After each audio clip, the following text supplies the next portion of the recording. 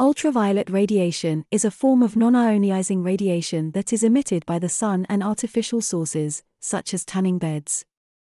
UV radiation has some benefits, for example it stimulates production of vitamin D. But it has some serious health risks also.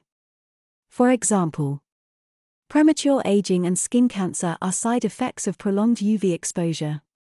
Short-term overexposure side effect is sunburn, damaged skin by sunday. UV exposure increases the risk of potentially blinding eye diseases if eye protection is not used. Overexposure to UV radiation can lead to serious health issues, including cancer. Skin cancer is the most common cancer in the United States. Most cases of melanoma, the deadliest kind of skin cancer, are caused by exposure to UV radiation.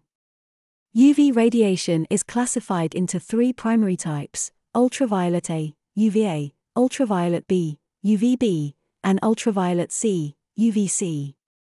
Three of them can cause cancer, but UVC is not problem because it is absorbed by ozone layer.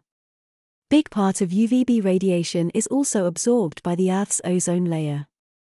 Even though UVA radiation is weaker than UVB, it penetrates deeper into the skin and is more constant throughout the year. Beneficial effects of UV radiation include the production of vitamin D, a vitamin essential to human health. Vitamin D helps the body absorb calcium and phosphorus from food and assists bone development. The World Health Organization, WHO, recommends 5 to 15 minutes of sun exposure 2 to 3 times a week. Protection from UV radiation. Stay in the shade, especially during midday hours. Wear clothes that cover your arms and legs. Wear a wide brim hat to shade your face, head, ears, and neck. Wear wraparound sunglasses that block both UVA and UVB rays. Use sunscreen with sun protection factor, SPF, 15 or higher, for both UVA and UVB protection. Don't forget to put a thick layer on all exposed skin. Get help for hard-to-reach places like your back. And remember, sunscreen works best when combined with other options. Sunscreen is not recommended for babies who are 6 months old or younger. The U.S.